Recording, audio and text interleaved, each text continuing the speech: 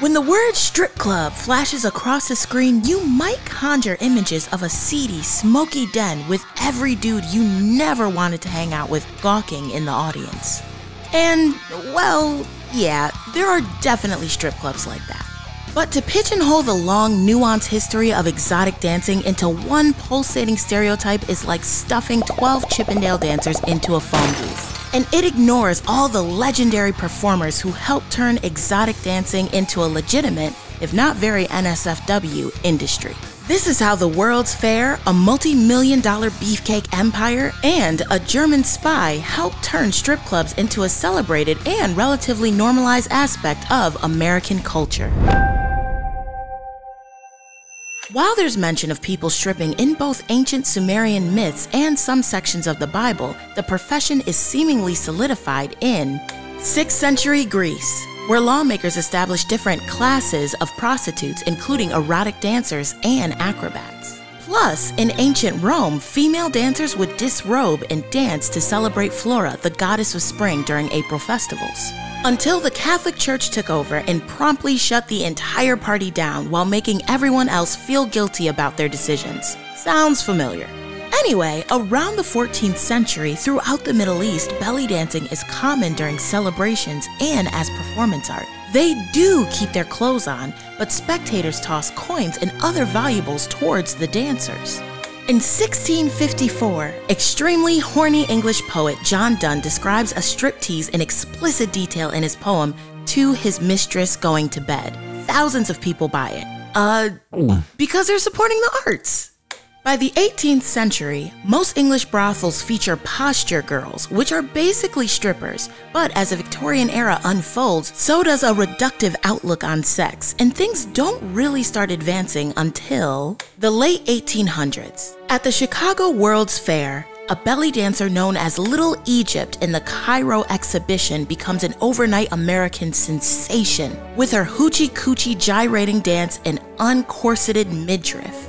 Around the same time, in France, theaters like the Moulin Rouge feature elaborate burlesque shows that blend performance art, live music, and scantily clad performers. And some European dancers become legitimate celebrities, like the legendary Mata Hari, who shocked Western audiences with her nearly nude dances. And then, more so by becoming a German spy during World War I, which she was promptly executed for. Yikes. Anyway, at the turn of the 20th century, burlesque and belly dancing inspire theaters like New York's Minsky's and traveling carnivals where performers like Gypsy Rose Lee and Sally Rand use ostrich feathers, bubbles, and traditional burlesque elements to titillate Depression-era Americans. At this point, some performers begin incorporating the poles from their traveling tents into their shows, thus creating an early form of pole dancing. Fast forward to the 1960s. Stripping levels up with the advent of go-go dancing.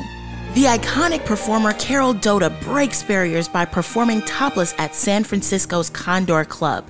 In the late 1970s, as you've probably noticed, the performers thus far in our history have been almost exclusively female. But that's about to change in a big way. LA club owner Steve Banerjee, on the advice of a friend who just visited a gay dance review in Montreal, creates an all-male striptease act at his bar, Chippendale's, designed to cater to women. On the first night, more than 600 women show up to catch the hunktastic performers. And by the 1980s, Chippendale's becomes the biggest strip club chain in the world. But its extremely dark history eventually led to its burnout, which was recently profiled in a very good podcast for all those interested. From the mid-80s through the 90s, stripping seeps well into the mainstream the only way it can, through a handful of legendary pop culture moments. Flashdance features Jennifer Beals as a welder by day, stripper by night. Hair metal bands like Motley Crue and Poison make music videos that are essentially strip clubs with screeching guitars. Showgirl starring Saved by the Bell's Elizabeth Berkley is a massive cultural touchstone for being such a giant flop. Striptease features Demi Moore, one of the biggest stars in the world, playing a stripper. And Chris Farley spoofs Chippendales on SNL in one of the show's most celebrated sketches of all time.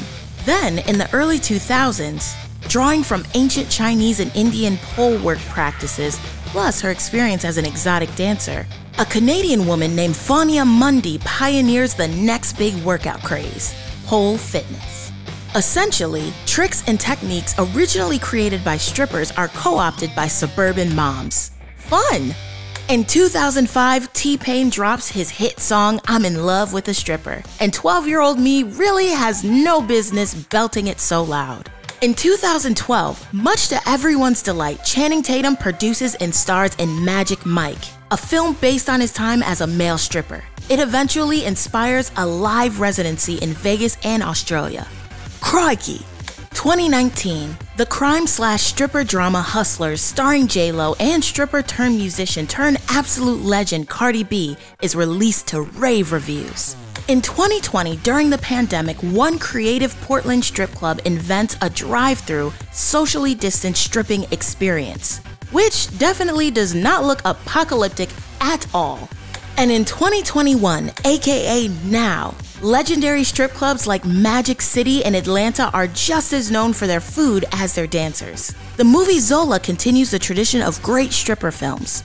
And progressive queer clubs like Harpies in London strive to create much-needed safe spaces for trans and BIPOC performers.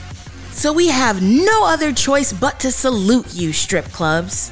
You make bachelorette parties more fun, workout routines more erotic, and generally provide a safe, clean space for people to look at other people getting naked while enjoying lemon pepper wings.